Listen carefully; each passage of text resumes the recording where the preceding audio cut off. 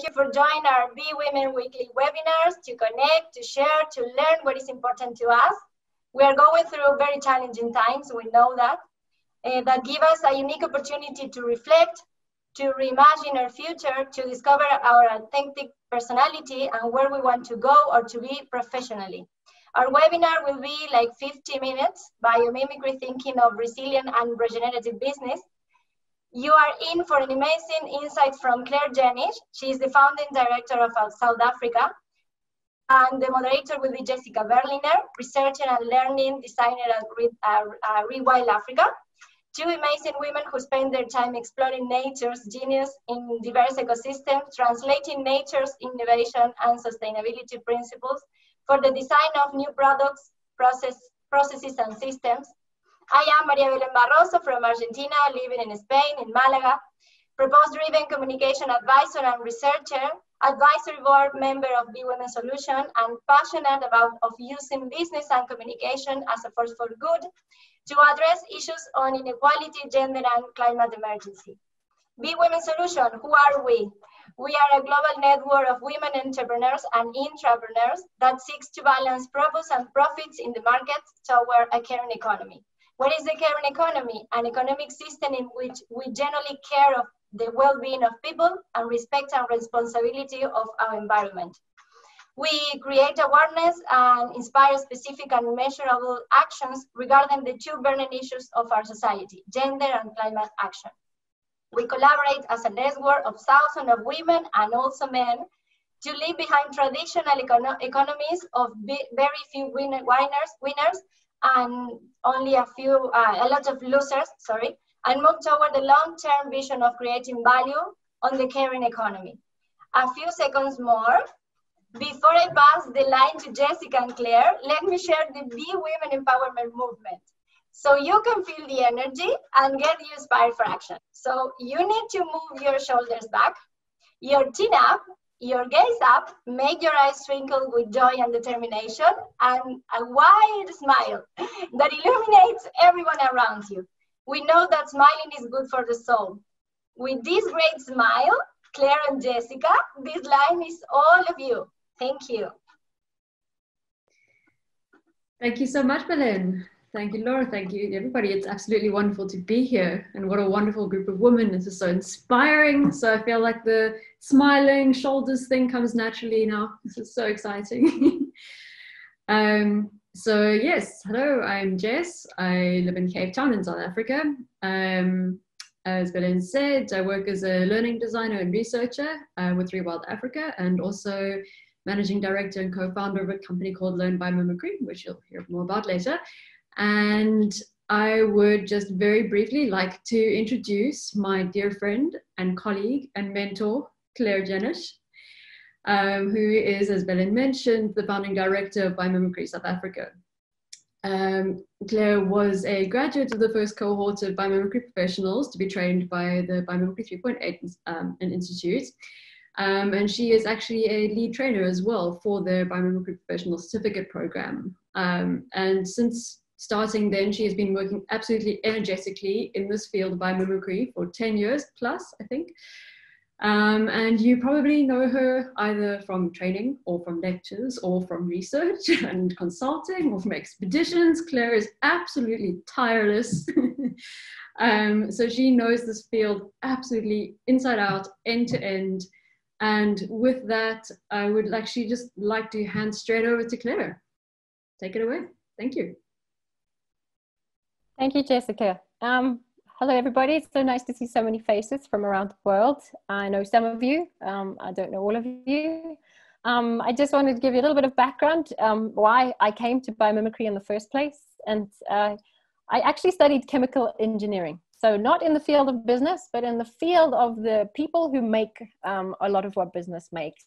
And in a field which makes the biggest mess, as far as I'm concerned, because we're responsible for making single-use plastics, for refining oil, for making pesticides and herbicides and all the toxic chemicals that end up in our environment. And we're responsible for making food in ways that are not natural as well. So it's a huge thing that I chose to do. I chose to dive into the field that was the most destructive in order to figure out if we could turn that field around and have a beneficial impact on the world.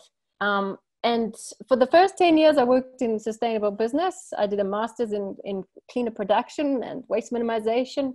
And I even was responsible for writing the UN Global Compact with a few other colleagues, and got deeply interested in understanding how to transform business. And strangely enough, it brought me straight back into understanding how to transform the very processes that business runs on, that the things that we make, the things that we do. And in 1997, signed up for a biomimicry expedition, no, 2007. So 1997, the book Biomimicry was written, and I did read it with passion. In 2007, signed up for an expedition in the Amazon rainforest with Janine Benyus and Dana Baumeister, seeking to learn biomimicry. And in that 1 week of an expedition, completely transformed my worldview, completely transformed my capacity to see how we could change the way we design our world, and was so moved and so inspired that I signed up for the first cohort of biomimicry professionals, where we studied biology, engineering, design, and business over 2 years. And we visited 6 different ecosystems around the world. And was so moved by that I was signed up to be the engineering facilitator for the next cohort. So I've done it twice, once as a learner and once as a teacher, and then have worked to grow biomimicry in the world, with my biggest passion of reorienting our entire focus of human design, whether it's business or products or processes, to wrap that around life. So often we find how life works, and then we try and put a business case onto it. I'm trying to find what is the business case for life itself. I'm trying to find, instead of how to make a process less bad and slightly greener with 0 emissions, I'm trying to make processes the way nature makes processes. And that's really my passion. And so what I'm interested today in sharing with you today is the potential for us to look at biomimicry not from the perspective of what it is, but the big why. Like, why do we do it? And that to me is of big interest. Why do we even think about doing it in business? And so I'm not going to have time to take you into the depth of the what is biomimicry, into the depth of how we even do biomimicry. I'm just going to really highlight the big whys and why it's relevant for business today, because this is the theme. I just want to also make one major point, is that I've always been asked, what's it like to be a woman engineer? And to me, being an engineer is a no-brainer, easy peasy. I can do anything I put my mind to. But I don't want to be an engineer that is equal to a male. I want to be an engineer that brings a unique feminine perspective into the world of engineering. And I believe that my deep love of life and my deep care and nourishing and nurturing of life that all of us women have is something that I choose to bring into the world of engineering. I choose to bring that woman's perspective of how do we nourish life in everything we do, combine that with the capacity of what engineers can do, and put the two together to have a whole new way of doing engineering. And similarly, a whole new way of doing business, a whole new way of doing economics. So I really just think that women so often try to be taken to a level where they're equal to men. And I think actually I have a unique perspective that it is not equal. It's actually unique and it's beautiful. And I would like to bring my different perspective into that world. And that nourishing life is actually the deep perspective that I think the feminine has to bring into the world. So let me just take you through some deep principles behind why biomimicry is relevant to business. And I love this term, think outside, that was coined by the Biomimicry Institute, because it's really reminding us that we have an opportunity to not just think outside the box with biomimicry, but to think way outside the box. And not only that, but to use nature itself outside as our inspiration for rethinking and redesigning our world. So recently, in April this year, Forbes put out this article on Learn Biomimicry, the online course to work on during lockdown. And they said it's a timely program to embark on whilst considering what the future holds in a post-pandemic society. This program could help in navigating our way through this intense period of change to help us reshape our lives, mimicking the systems of nature itself. And this is something so deep to my heart, firstly, because I actually was partly responsible for bringing this Learn Biomimicry course to life, but also because it really is what I think right now, the exact pressures that we as business and society are under because of this pandemic are exactly the pressures that we need to push us to recognizing how potent nature is in helping us to solve our challenges. And hopefully you'll get the same perspective by the end of this. If any of you have never heard the term biomimicry, I just want to highlight that it means to copy nature, but not just to copy it for without deep understanding. It's a deliberate and conscious attempt to understand how nature manages to have all these organisms and ecosystems thriving for 4 billion years with no unemployment in nature and no waste. And how do we actually generate a world that functions like nature? How do we learn from nature, translate those principles, those recipes, those strategies to be more successful, to be better species on this planet ourselves, to be well adapted, but also to be able to function like the natural world in the way that it is both regenerative, constantly nourishing the earth itself, but also in a way that is able to adapt to change all the time, which is where the resilience comes in. So yes, you can apply biomimicry to shapes and forms and come up with really cool biomimicry gadgets that are far more efficient than we've ever seen. Yes, you can apply biomimicry to recipes and processes and come up with life-friendly chemistry and new materials. But where I see the greatest potency for biomimicry is if we apply it to whole systems, when we can redesign the systems of our world, not just make them slightly better, but transform them in ways that are actually able to achieve all our functional needs, but do it in a way that's truly regenerative to our earth, regenerative to people, truly effective in its attempt to nourish what really matters in this world. So for so long, we've just been going ahead and doing business and doing engineering and doing design separate from life. And now life is saying, hold on, we can't continue this way. Figure out how life works and figure out how to make business, design, engineering, everything work in a way that functions like life. And biomimicry as a field has over the last few decades distilled the methodologies, the principles, and successful results, truly just helping the rest of the world to understand the power of this process and actually distilling it in a way that's simple to do. So I don't have time to, in the short presentation, to take you through the big systemic principles for if we applied these principles to the way we designed our world, to the way we did business. I'm just going to mention that they exist, and they're called Biomimicry's life principles. And if you're keen on understanding them and learning them, they are the best sustainability principles you could ever come across as someone who's worked in the field of sustainability for 2 decades. They are the best innovation principles I've ever come across. They are the best systems thinking principles I've ever come across. And they are the best principles for helping you constantly navigate a world of rapid change and complexity. And what's interesting is those same principles work in every one of those fields, which is extraordinary because as business and as leaders in business, it's very difficult for us to figure out how to navigate complexity. So to be given a set of principles that really just apply to almost every one of the complex issues we're dealing with today is really exciting for me. So instead of me taking you into these principles, instead of me taking you in depth into them, what I'm going to do is just highlight some of them, just pop them for you, so you can get an understanding of why I think they're so important for business today. So the first one I want to draw your attention to is the ability to be able to constantly adapt to change, to be attuned to change, and to be able to navigate through complexity. And this image is taken from the nature of business. But what it draws my attention to is this idea that for so long we've been able to manage our world through very orderly hierarchical processes. You know, we run business like that. We design master plans for cities like that. We run education like that. We try and order our lives, you know, by breaking it into parts and putting it into boxes and treating it like a machine. But the real world is not like that. It's easy to do that when you have very few people, when you have very slow rates of change, when you have far less complexity, but it doesn't work when we're in the world that we're in today, in the context we're in today. And many of you will realize that business looks far more like the picture on the right. And definitely post-COVID or during COVID, you just can imagine that the complexity we have to understand. That's just in navigating, understanding how people work together.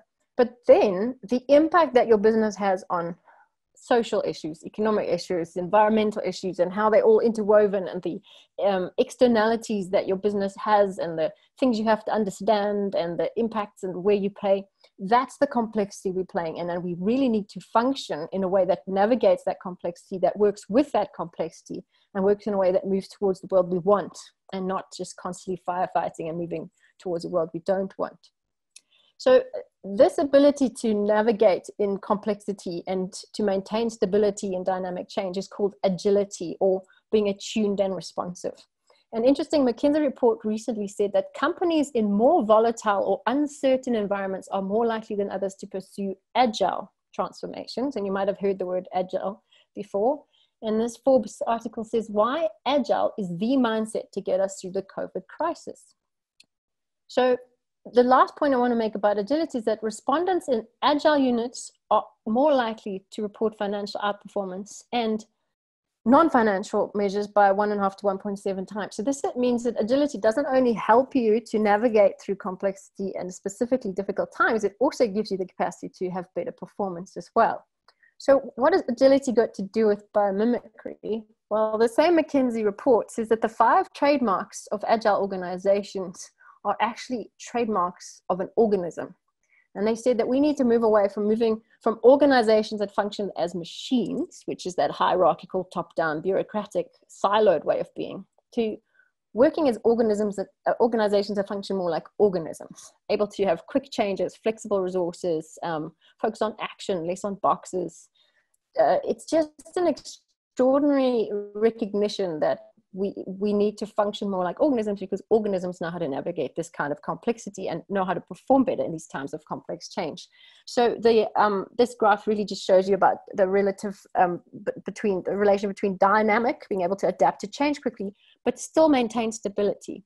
And the thing about bureaucracy, which is what a lot of business is stuck in, especially government as a business, and especially a lot of places which most need to change right now, they don't want to change because they've got a lot of startup kind of mindset. Not only startups love the dynamism, but they don't have that stability. So agile allows you to have both that dynamism and the stability at the same time. And as you study nature and you study how organisms, and particularly superorganisms, function, you'll find they have this capacity to constantly maintain that agility, that balance between dynamism and stability. And if you dive deep into how, you'll find things like swarm intelligence come into being, and self-organization, how nature uses simple rules to navigate through complexity. And there's a wonderful organization called Bioteams, which is helping people, especially today, manage virtual network business teams by extracting those principles from how organisms manage to navigate in complexity, but also how superorganisms can communicate. Just to give you a sense of what those principles are without going in depth into them, this thing of swarm intelligence is how individuals in a swarm, like fish or bees or birds, are not as intelligent as when they become these collective beings, these swarms or flocks or schools of fish. They're able to rapidly communicate with each other, and as a team, be able to perform in a way that's way more than the sum of the parts. And one of my favorite examples of this is ants, the way they're able to navigate to find resources and come back. There's no chief ant, there's no president ant, there's no traffic policeman ant who's directing all the ants in a hierarchical way and trying to create order out of the seeming chaos of ants everywhere trying to find food. What they do is they navigate in the environment using simple feedback loops. So the ants leave the nest, and when they find a resource, as they return, the ones that have found a resource leave a very clear feedback loop, a very clear signal on the ground that says, hey, I've found food here. If you're leaving the nest, follow this trail, you're more likely to find food. And so they follow the trail, and in the shortest period of time, the shortest route gets reinforced by all the other ants. And so therefore, the shortest route becomes the strongest smelling route, which means as all the ants leave, they then follow the shortest route. That kind of ability to self-organize order in what seems like chaos is what we need to do in business today. Interestingly, there's a whole field called ant colony optimization. And with one student that was in the University of Johannesburg in South Africa, just applying that theory of ant colony optimization to optimizing logistics, not even people, but just the routes that the post office vehicles were moving, managed to reduce those routes by up to 50% and save the company that amount of diesel and amount of money as well in costs. So the power for us to think like superorganisms hasn't been called on before, and now it's asking us to do that. And we actually apply this type of swarm intelligence and this type of algorithm every day when we use the Waze app. And I'm sure many of you have used it. It's individual, not ants in this case, but humans, rapidly communicating with each other through a platform that enables us to smell those pheromones or see the shortest routes actually now turned into a visual dashboard. And we can rapidly navigate through our traffic by using this same type of swarm intelligence theory. Now, wouldn't it be cool if you had a Waze app type of space for you to enable all of your people in your organization to communicate and move through space and whatever they're trying to do, or even manage logistics? And that's kind of where that agility in nature, that capacity to be attuned and responsive is really an amazing lesson that we can learn from nature. And I could only highlight, with those examples. What I really want to point out too is that the same principles that enables stability and dynamism also enables resilience. And one of the critical ones is the capacity to be distributed. And all of nature's systems are inherently distributed. You'll see the platforms that I just talked about, the internet is distributed, ant colony optimization is distributed. You'll find patterns in nature of distribution everywhere. And once you found them, you understand why nature uses them. It's very hard for us in biomimicry to ever think of systems in any other ways as actually being effective, because distributed systems are highly resilient. If I show you this image, the centralized system, all the nodes are connected to one central node. Now that's lovely if you want extreme order, but as I said, with bureaucracy, it doesn't give you a lot of dynamism. It also makes you extremely fragile, because if that is a centralized power plant in a city and it fails for whatever reason, the entire city is without power. If it is a centralized dam in a city like the city of Cape Town, that dam runs out of water, everybody's without water. If it's a company or a government that is centralized, that makes decisions on behalf of everybody, if that government fails, everybody else fails. It's a highly fragile space to be in. If you move towards decentralized, yes, it gives you a little bit more stability and as well as dynamism, but still, if you needed to move from the bottom right to the top left, you still have to go through central nodes, and if there's a problem there, you still can't move. So what we're looking in nature is we find that their systems are distributed. And what we mean by distributed is that every node is connected to every other node, which means there's multiple pathways that can be chosen, multiple potentials, which gives you this resilience in change. And it also gives you the dynamism that you're looking for. We understand that pattern when we look at social media. Things like Facebook, the internet looks like that. But we need to start to move to a point where business management looks like that, where infrastructure in cities looks like that, and even to a point where government and policy starts looking like this, where the entire individuals in the system are contributing like a swarm to collective decision making, and also enabling rapid response in times of change and dynamic response in times of change. So distributed systems are a critical element of resilience. There needs to be a lot of diversity in those as well. But also distributed systems is what we need to move towards in economics, because at the moment it's concentrated centrally to 1%, right? And a body that tries to concentrate all its flows into one part tends to start to die, whereas a body that's distributing all the nutrients throughout the whole system is far healthier. We need to start looking at distribution as a principle for so many reasons. So just putting that out there to start with. What's interesting also, in terms of dynamism, in terms of dynamic change, in terms of resilience, right now we have this movement in the world to this fourth industrial revolution. And to me, the fourth industrial revolution is all about moving towards a distributed system. Okay, we had this pre-industrial revolution of all these artisans working separately. Then they realized they could be more effective if they worked together.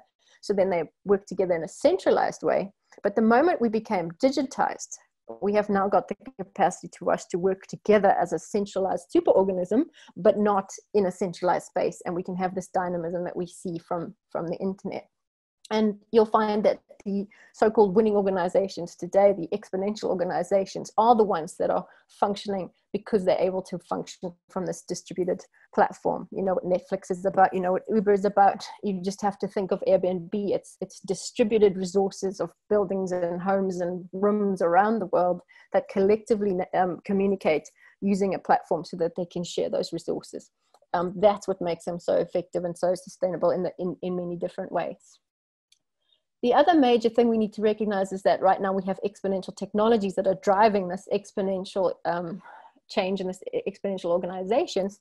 And what's interesting for us to point out is that these exponential technologies that are driving the fourth industrial revolution, that are driving change at a rate that we are unable to navigate because we're used to linear change and slow bureaucratic, you know, stability type of systems.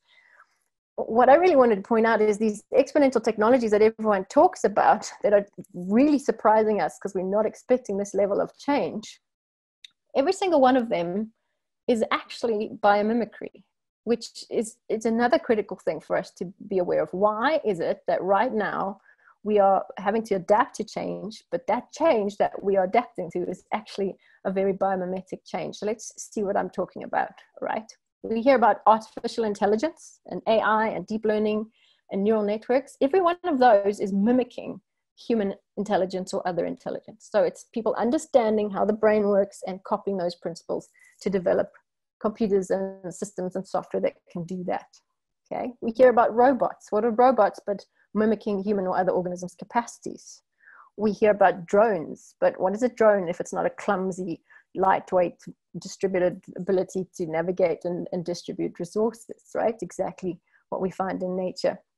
We hear about the Internet of Things and smart sensors. So what is your body if it's not 5 super smart sensors connected to a central nervous system, which is like the Internet of Things?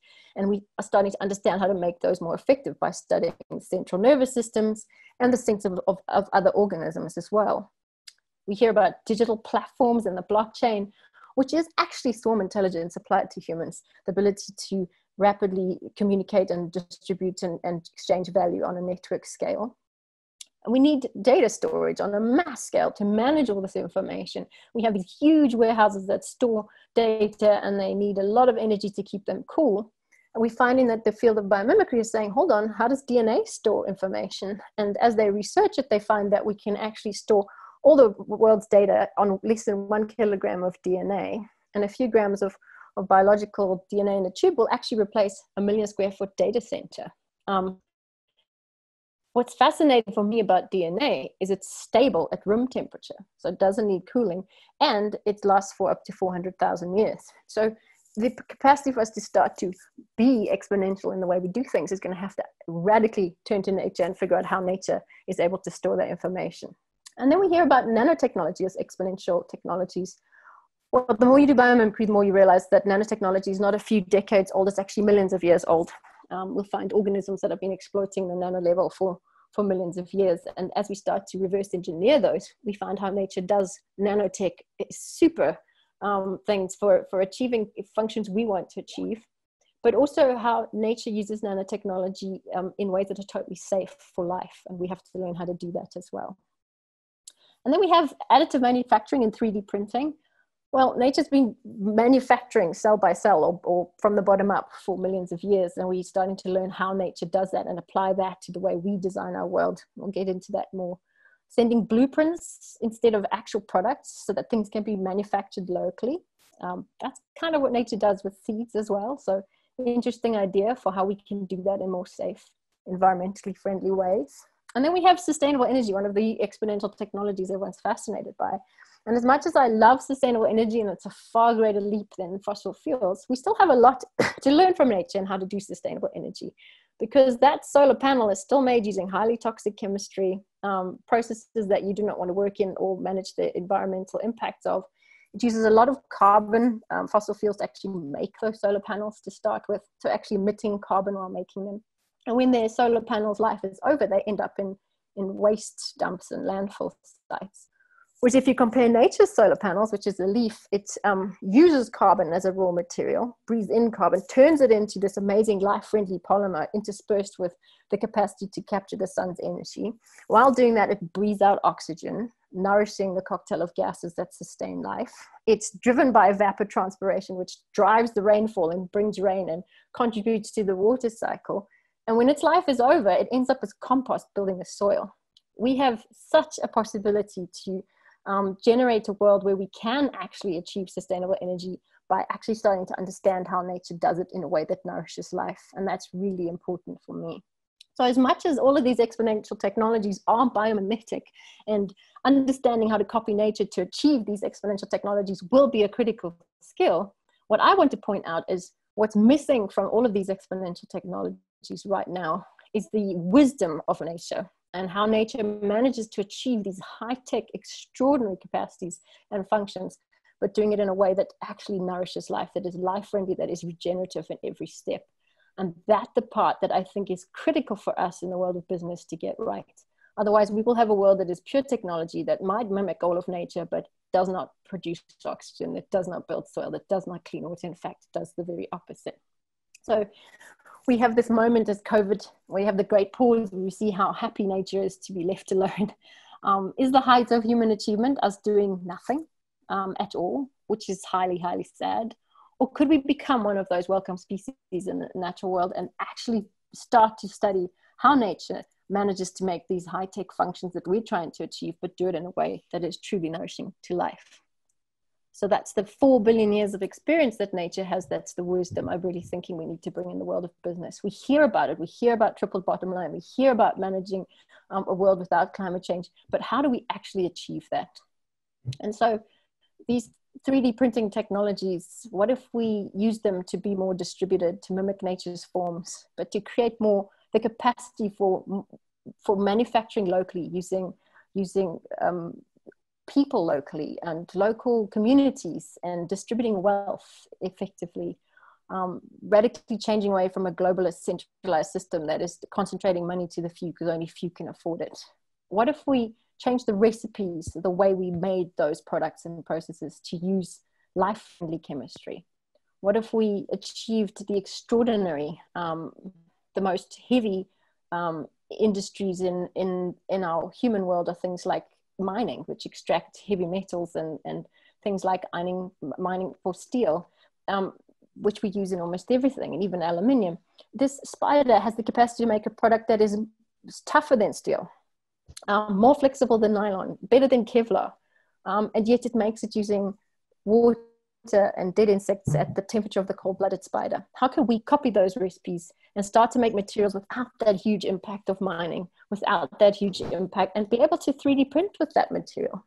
Well, there's a company in Japan that's understood how the spinnerets in the back of the spider and the recipe of the spiders will come together to create an extraordinary functional material, and that company is called Fiber, and they've actually managed to a protein-based material that they've used in everything from the Moon Parker North Face to a shock-absorbent chair. We are achieving the capacity to make life-friendly materials that can replace some of the most degenerative industries in our world today. If you combine spider silk with chitin, you get a plastic that is biodegradable and biocompatible. And if it ends up in the ocean, it's food for species. And we have a plastics on our breathing in carbon, like this company Novum, that turns carbon dioxide using the catalyst that you find in lemon peel into a plastic that actually is sequestering carbon and turning carbon into a raw material, like all of nature does. And Ford is now using those plastics in its car parts. And as a chemical engineer, I really have to highlight that I have studied now with various other biomimics. There are 5 or so major abundant materials that nature uses that I reckon could replace almost every single material that we use today. And that would actually enable us to be making all of our materials in ways that are truly regenerative to nature. So the last point I want to bring us to is this idea of where are we actually evolving to? Because one of the things in the life's principles, how do we evolve to survive as a species? And just a snapshot, this is an image of South Africa's river systems. And the red indicates those that are in poor condition, and the blue, those that are in healthy condition. And you'll find that this is the case across many, many countries, that we just are growing and developing as a species, but we're doing it in a way that's actually killing the lifeblood of our planet. And it's so obvious when I show it to you as a river system. It's very complex if I explain it to you as climate change and 2 degrees, but this is just really in your face, right? And then we have the United Nations Environmental Program doing analysis and said, actually, none of the world's top industries would actually be profitable if they paid for the natural capital they use. And half the reason why we are destroying the environment as we grow is because we're not accounting. We're not truly accounting for the costs of all of this thing. Like, what is life and what is it truly worth? And if we put an exponential curve, you know, the speed at which we grow right now with exponential technologies and exponential business onto that destructive pathway, we will have a disaster for humanity. But if we took that exponential curve, those exponential technologies, and combined them with the regenerative wisdom of nature, we have the potential to take that exponential change and curve that speed of change towards being regenerative. And that's really where I see the greatest potential for us to move away from this 20th century economics of growth at all costs, which is like a cancer that grows while destroying its host, towards the 21st century economics that Kate Raworth is so powerful in expressing, one that recognizes that we should design an economy that's around thriving and not around growing. And what does healthy growth look like? And she looks to nature for her inspiration and says, well, nature thrives within boundaries, and those boundaries are both social and ecological, and we've already overshot all of them. So now we need to think about what does economics look like in that type of context. And interestingly, she says we should use biology again as our guide, and move towards systems that are both distributed, which is what I've been talking about in biomimicry, and regenerative, which is also what I've been saying. So moving to these circular economies that are distributed is going to be critical for our human species. And so what if our model for the way we design business, the way we design economies, the way we design engineering, the way we design industry was a forest or a thriving, mature ecosystem that is both distributed and resilient and regenerative at the same time? Now, how do we shift that take, make, waste, dispose linear economy to a circular economy, not where the technical nutrients are separate from the biological nutrients? Our technical nutrients are made using biological wisdom, and they are just as nourishing to the environment as the biological ones. And so this fourth industrial revolution, combined with that regenerative thinking, I think is the most inspiring place we could be as humanity to really steer us into a world that is so exciting, as opposed to one that could be highly destructive.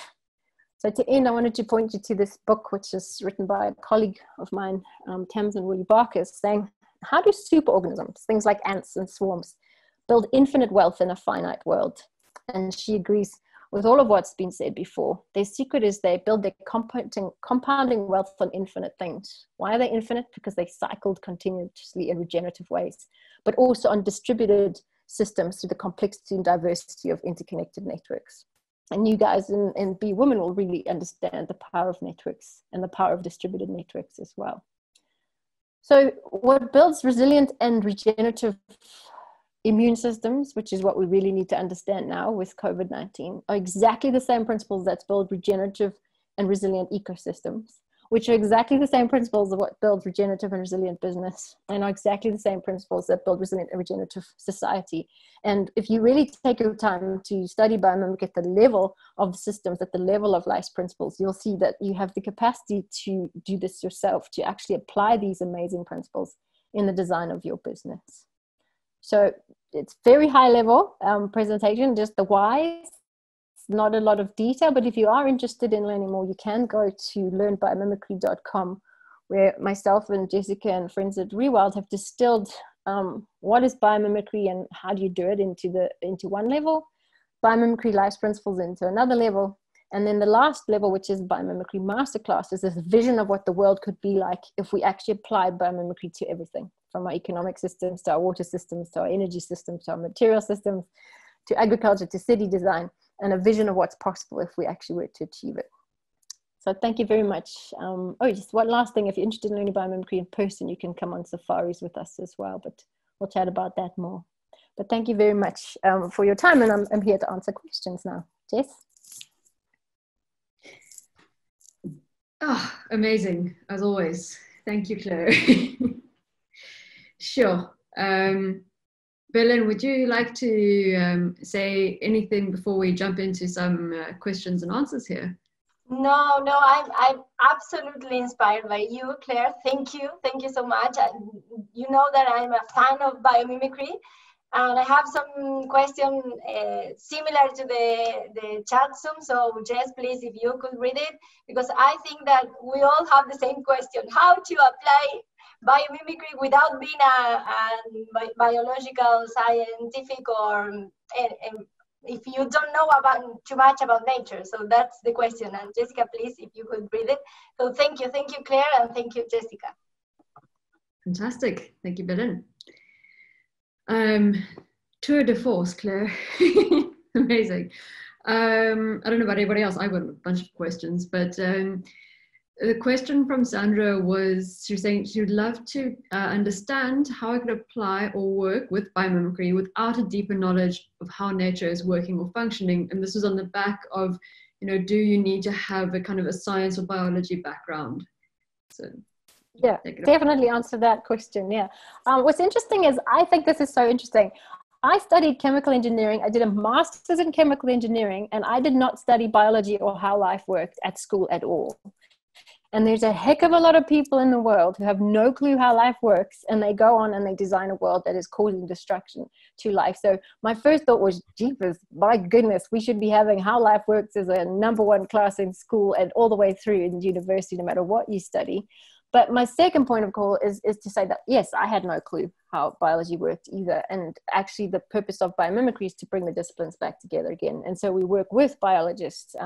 I didn't really know how to do design other than engineering design. So we work with designers. And I didn't actually have a specific focus in business. So we work with the business fields as well. So biomimicry is so interesting because it takes these separated, siloed disciplines and brings them back together. And actually all that it really is a translation process. And you learn how to define your language in a way that makes sense to different fields, but also to turn your language of your field into nature's language so that you can search in the biological references for answers. And also, you don't have to do it. You can also hire biomimics to do it with you. But if you are interested in learning, as I said, go to learnbiomimicry.com. It's the steps are all there. It actually is so simple. Ask Jessica, she'll tell you it's one of the simplest methodologies. It just has such a deep and profound impact once you've learned it. Fantastic, thank you. Yeah, there's so many things that, well, I know we have limited time and you just kind of want to go down into these little rabbit holes of explanations and more conversation, but I think that's something that's quite important to just highlight from the kind of the methodology side of things.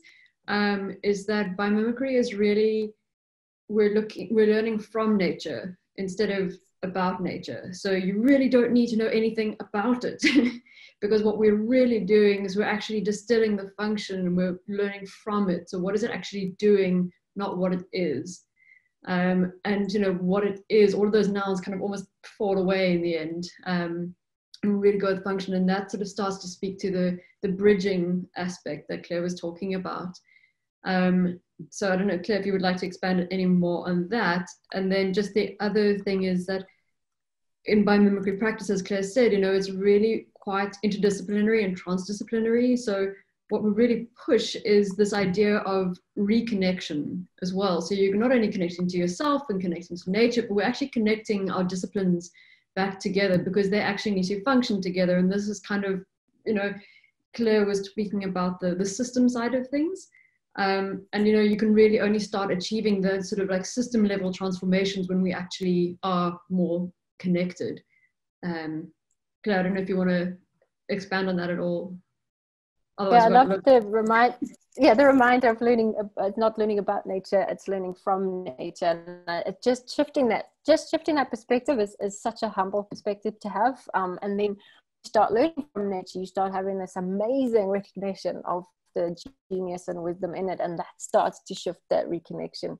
Hold on, I am nature, I am part of nature. Oh my goodness, that's not just a tree, that's a solar panel rain-making machine that breathes oxygen and builds soil. Oh my goodness, imagine we could do that. So that's that moment of just saying, what can I learn from nature is actually the very first step you do when you start to apply biomimicry.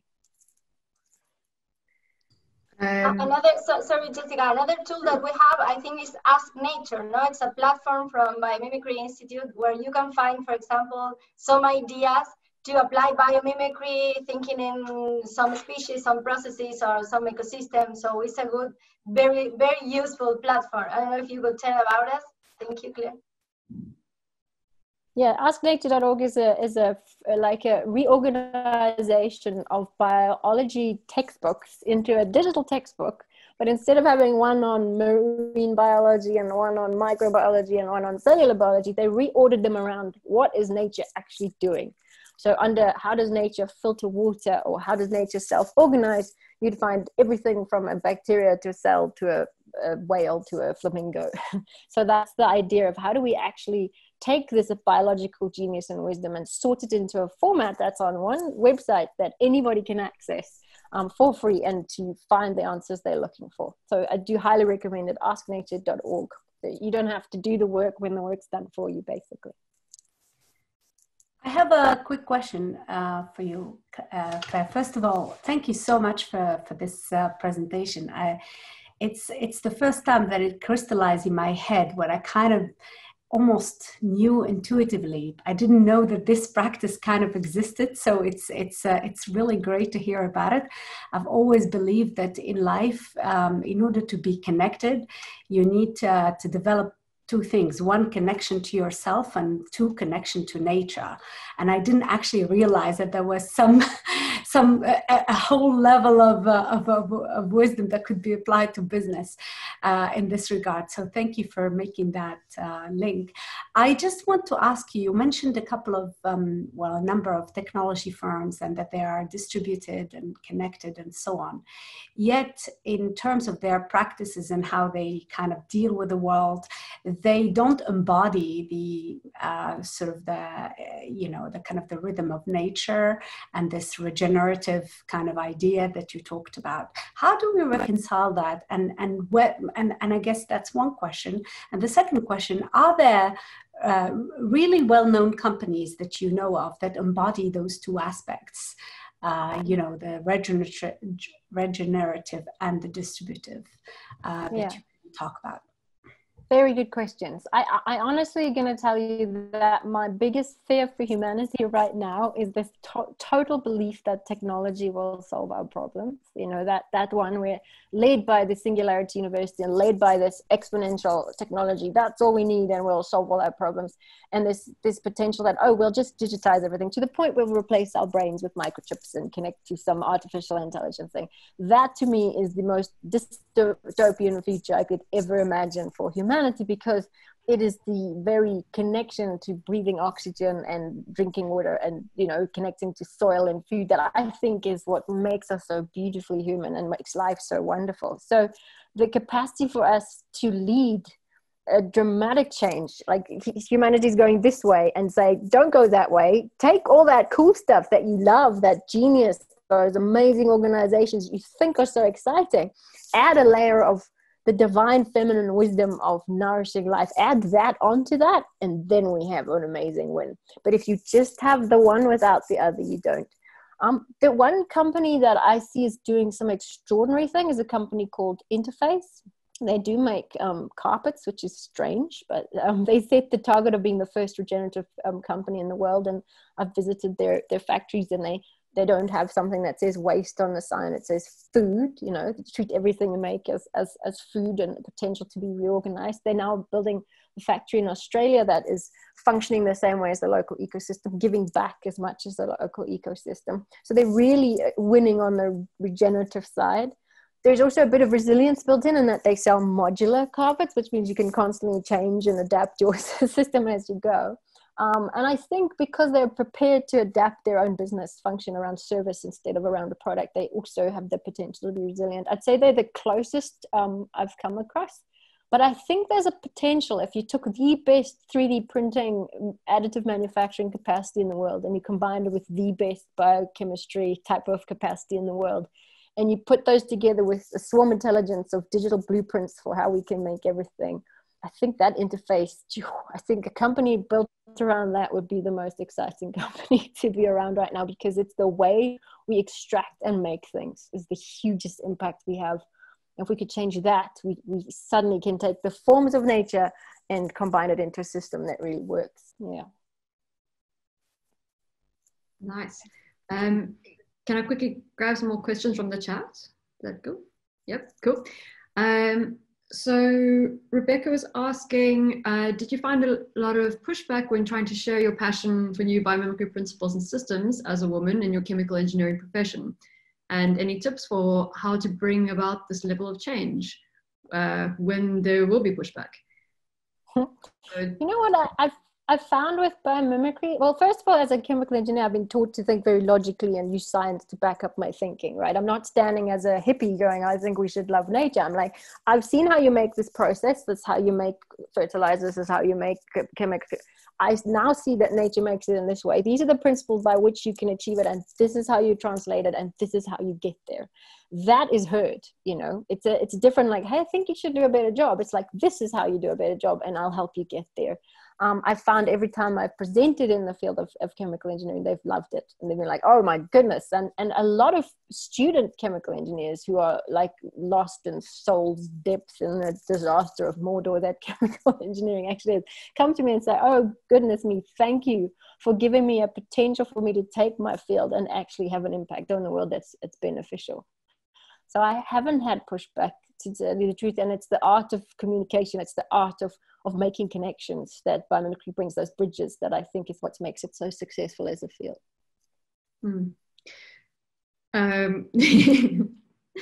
Brilliant. I think there's some really interesting points coming up as well around ethics, truth, and what I really want to loop back to as well is the idea of ethos in biomimicry and the idea of nature as a mentor. You know, I think, you know, there was another question in here as well, kind of looking at, you know, what is the sort of the intent behind this kind of design. And I would love to hear your thoughts on that, as well as the idea of like this, of nourishing life. And of this kind of a care economy, and if you're doing right by one thing, chances are you're doing right by another. So yeah, I'd love to hear your thoughts on that. Yeah, often ethics comes up against the either or thing. Oh, I'd love to do that and be all nourishing to life, but I have to keep business and keep people employed. Or I'd love to do that, but it won't work. And what I love about biomimicry, it gives you that both and possibility. Yes, you can have amazing development and growth, not no growth, which, you know, we must end all growth, which is what the sustainability world says. Yes, you can have growth, but instead of cancerous growth, you have forest-like growth that is regenerative.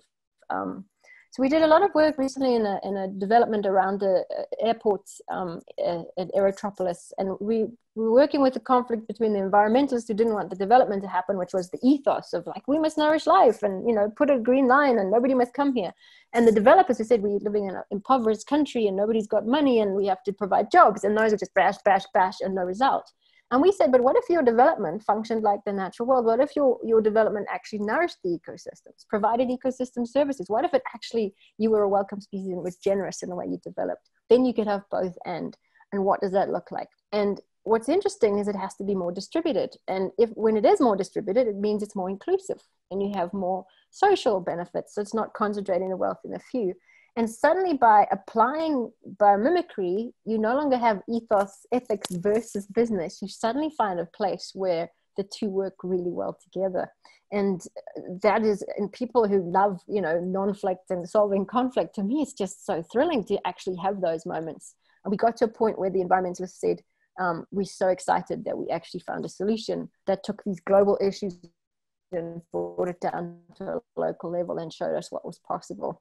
And the developers were like, oh my goodness, we can actually develop in a way that's nourishing, let us show us how. And we came up with new standards for how the city could be designed in a different way. So what I'm saying is ethos is lovely in principle. And everyone was like, I deeply care about this, but I've got to get on with business. You know, you've got to figure out how to do business in a way that is ethically viable, but also in a way that nourishing life is easy.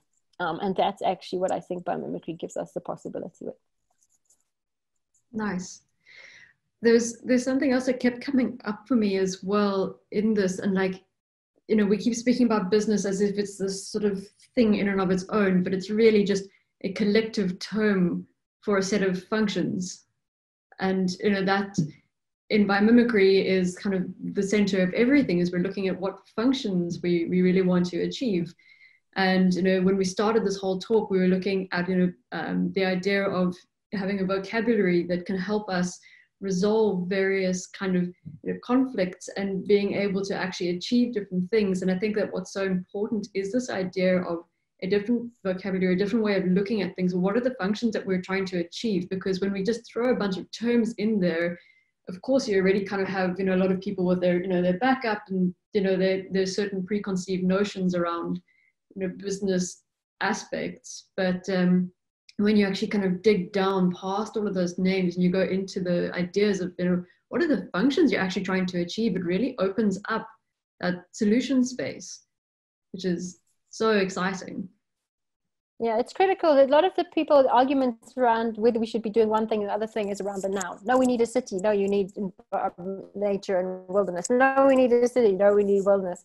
No, you need something that provides the opportunity for people to connect, and you need the functions of healthy water, clean air, good healthy soil, and human well-being. If you need those functions put together, what does that look like? Not city versus wilderness, but a city that functions like the wilderness, or that brings in the wilderness, because there's no way you can achieve all that without using nature. So it's actually defining what you're trying to achieve by what you want your function to be is so important in everything.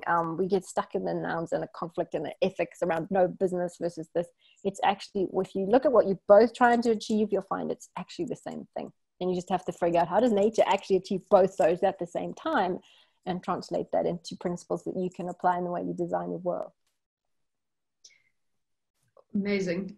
There was a question in here earlier pertaining specifically to people wanting to connect on biomimicry in the medical field, but I just wanted to say that the field of biomimicry internationally is really growing and expanding all over the place, and the Biomimicry Institute have a wonderful map of the global network, which is really exciting, and it allows you to actually connect with your regional local network, biomimicry network, which is very exciting. But of course, feel free to connect with Biomimicry South Africa as well, and we can very happily pass along any connections as well. So my first port of call is normally going to the Biomimicry Institute website, and when you look at that global map, and it's, first of all, it's really exciting, and second of all, it's quite informative. Yeah, and if you're interested in biomimicry in the healthcare system, I've done quite a few. The thing about biomimicry is I'll do a presentation on just nanotechnology. I'll do a presentation on just green building. I'll do a presentation on just business. I'll do a presentation on just healthcare. There's so many fields which applies. And yes, there's a lot of people working in the healthcare system. So you can email me directly. I'll just put my email address there and I can connect you to those. But if you just want to connect with a local network, as Jess says, biomimicry.org, click on network and you'll find your local network there. Fantastic. Yeah, Belen, sorry, we have only 5 minutes. I don't know if anybody else wants to raise the hand and ask a question or comment or whatever, suggestion, please. You could unmute yourself. We have only a few minutes before to finish. Ismail? Yes, Ismail is raising the hand. Thank you. Actually, I found out about this on Instagram, on the Biomimicry page, and I'm really glad I attended this because it's really interesting for me to know more about biomimicry than just what I thought it was, which is since I'm studying civil engineering and I'm working on a thesis about biomimicry and bionic design, bio-inspired design, and it's interesting to know that there's more of it than just emulating nature genius, as Bina says, and more of putting it into systems of thinking, and business solutions. And I'm really glad I attended this. I just wanted to thank you all, and I would be interested if to know how far we've come now in the process of making biomimicry a process that is actively put into like, I don't know if it's called governmental plans or something like that. Like, how far are we on that? Like, how serious is it taken into policies around the world? And thank you so much again. Yeah, thank you. What I love about biomimicry is it's such a new field. I mean, it's only a couple of decades old as an official current field. Yes, we have Leonardo da Vinci and Buckminster Fuller who did it as individuals, but now it's this field which we deliberately apply. And the level at which it's going to be applied in government and in business depends on people like yourself, you know, hearing it and thinking, hey, it's not being applied there, let's do something about it. So I, in South Africa, have had good success with the provincial government, with city and municipalities, and at a national level have started to bring it into the way we do management and the way we're thinking about other things. But that was because myself as an individual was driven to bring that into being. I have colleagues who were in the US EPA who drove to bring it into the US EPA. I have colleagues in Europe who strive to bring it in the Green New Deal and innovation. So if we actually took a moment now and did an audit of all the places around the world which it's happening, it's because it's driven by champion individuals in those places and not because those places came to us, if that makes sense. So it's like planting seeds and making sure they get nourished. But I love people in your position because you are the next person who will lead that next thing by the research that you do, by the way you communicate that, by the way that you engage with government when you have those opportunities. But my final point is I've realized is whenever government puts in a decision to implement something, somebody has to write the strategy for what they implement. And I've always positioned myself as one of those people who write the strategy. So do you want to be the president or do you want to be the person who writes the strategy the president implements? And that if you're an engineer, you're probably going to be the person who writes the strategy. So think about your role that you could play in helping to shift government, make those good decisions. Wow, amazing. So much to learn, so much to read about. And thank you, Leon. I want to ask Leon if you want to say something because you are there and so active, and thank you so much for your, thank you. support. I don't know where are you, but please open your phone and your microphone and say hi. Yeah, thanks for the call out. My name's Leon, they, them pronouns. I'm currently based in California. This is definitely near and dear to my heart. I'm also a biomimicry professional. I worked at Singularity University for the last 2 years. So happy to be supportive and a bit of a maven in providing resources for everyone. Feel free to reach out if you have any questions. Thank you. Thank you. Thank you, Leon. Somebody else want to say something or ask something? Or we move Just want to say thank you so much. Very inspiring, very exciting. Busy doing your online course, Claire and Jessica, and very keen to connect, to link up, to see how more of the good work that you're currently spreading in South Africa can be integrated. And yeah, thanks a lot. Nice to see you. Thank you. It's so exciting seeing all these names that we know. Like, hi guys. I think what we could do now, I think that everybody should get a pen and a piece of paper and write down the 3 things that you have learned today. I mean, I'm sure that everybody can, because we hear so many inspiring things all the time. What is it that you're going to do today based on what Claire and Jessica and Belen have mentioned? This is so important to create changes as soon as you hear it. What SMS? Where are you going to be working in as a strategist? And so on that note, I think Belen will need to close, but please. Yes. Okay, I will close, wrap up the meeting. Thank you so much because I'm really happy to be here and I'm really grateful for being part of this amazing movement that is Be Women. We are trying to work as